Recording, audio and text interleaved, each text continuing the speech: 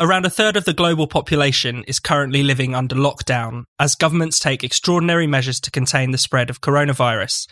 Sweden is one of the few countries in Europe to have resisted these kinds of measures. Even its Scandinavian neighbours, Norway and Denmark, have closed their borders and placed strict restrictions on everyday activities. We're joined down the line by Nathalie Rothschild, a journalist based in Stockholm. Nathalie, it's Thursday afternoon as we record. Can you tell us a bit about what the situation is like in Sweden at the moment? I'd say the situation is pretty dire, actually. I guess everything is relative, but we still have, a situation where we're facing mass unemployment. Whole industries are at a standstill. Markets have been crashing. The economy is in free fall. Lots of people have had to change the way they live, their everyday lives, working from home, not seeing elderly people, and so on.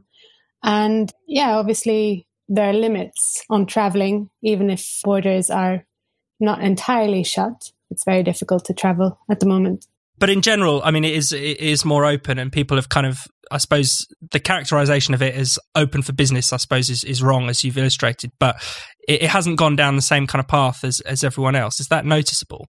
Yeah, I mean, it's hard to compare on a personal level since I'm only here and can't go anywhere else. But I think a sort of caricatured image has emerged in international media, this open for business line, which I'm aware was in the headline of an article I wrote. But, we're often not responsible for the titles of our articles. The editors are.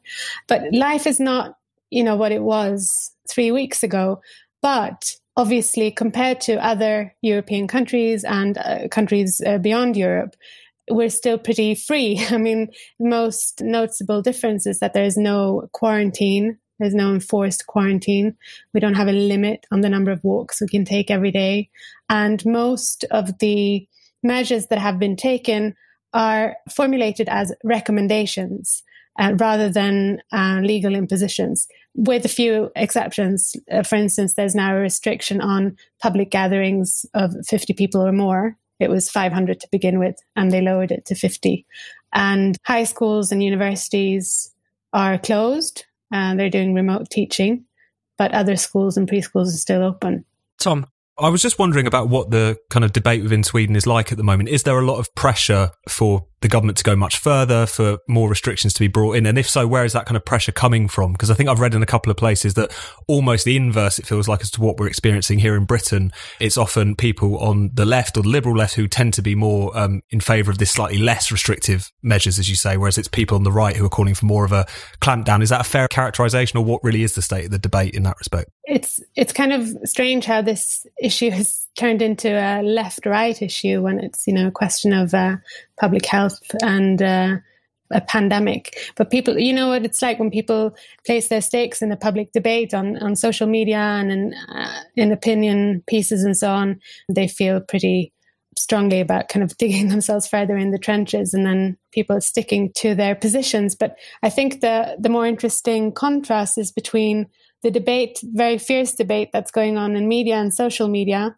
where there's a lot of distrust in the Public Health Agency, which is front and center of Sweden's strategy to combat this virus, and the approval ratings that the Public Health Agency is receiving in opinion polls, where the public actually has apparently a strong level of trust in the Public Health Agency and in its outlier strategy.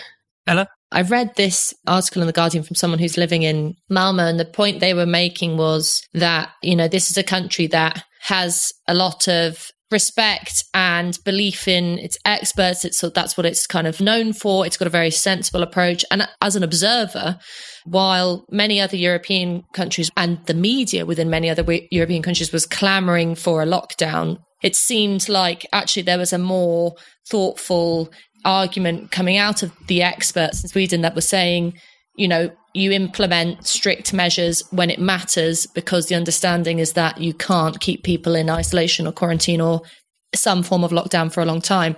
I mean, has that changed? Because from what you've said, it now sounds that actually things have become a lot stricter quite suddenly.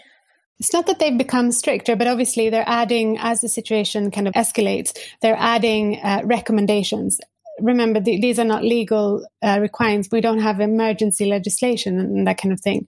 So, for instance, from this week, there's a ban on visits to elderly homes. And as I said, the public gatherings, the maximum number was lowered from 500 to 50. And, but still relative to other countries in Europe and beyond, that's still pretty tame. So the recommendations become stronger as the situation escalates. But I think what's hard to get across, even within Sweden, is that the approach to this is very much in line with some traditions that are quite specific to this country.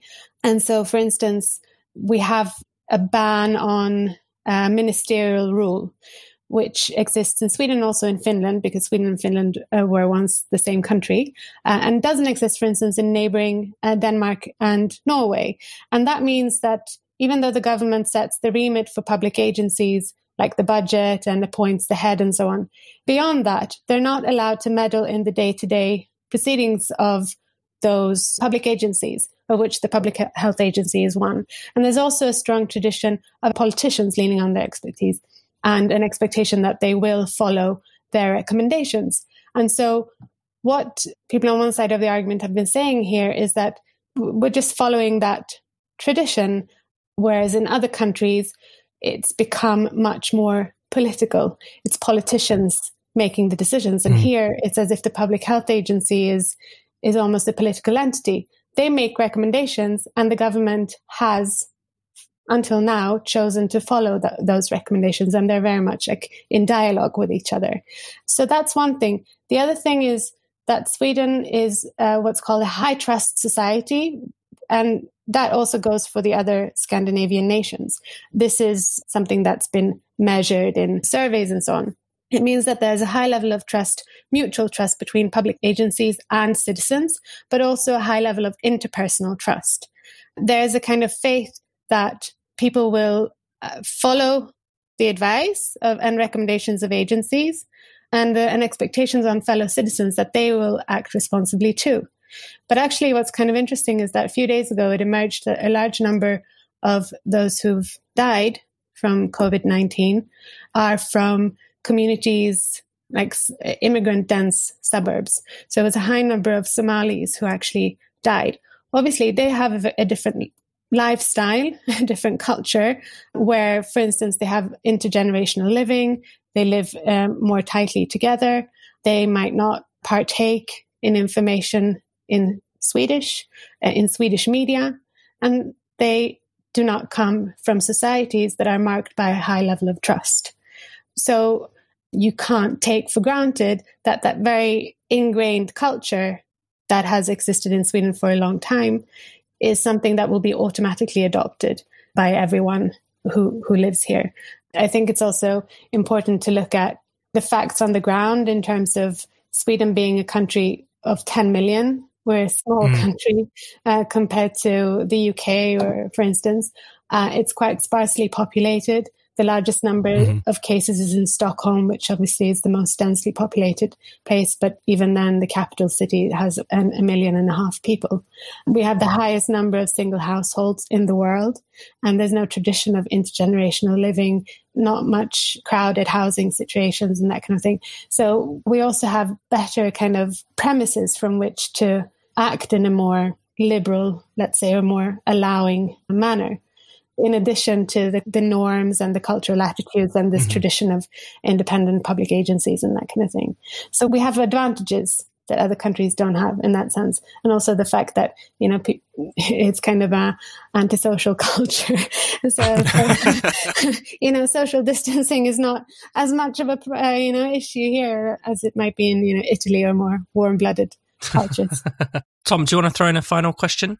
Well, I suppose it would just be interesting to get your sense, Nathalie, of where things might be headed next. Do you see Sweden going down more of that kind of authoritarian path?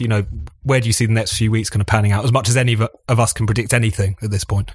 And there are so many armchair epidemiologists out there. I don't really want to join the numbers, but I really don't know. I think I kind of swing from, one morning I wake up and think, Sweden's doing the right thing. And the next day you're sort of inundated with information. You look at all the curves and think, oh, we're now where Italy was so many weeks ago. Is this really the right thing? And, I find it really difficult to know. But I think what the authorities, for me, one of their biggest mistakes was not communicating all of this in a very clear manner to start with.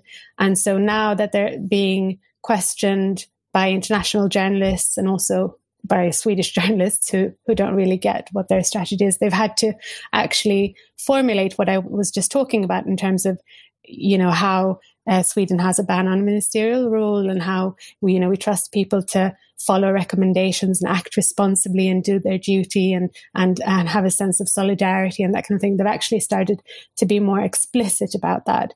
And so the conversation has kind of shifted to acknowledge those factors, whereas before it was just a kind of disbelief in what do we know that all these other countries don't know and that kind of thing. And even people who are very familiar with and born into this culture weren't really getting what they were doing and why. And so they've become a lot clearer in their communication. But I still can't judge whether it's the right way to go or not in all instances. But obviously, I very much appreciate not being locked in. I work from home, but I can go out, and if I do feel like it, coffee shops are open and that kind of thing. Obviously, that's very nice. And I do hope that we don't go down the same route that other countries have done in terms of severe restrictions on freedoms. The time will tell.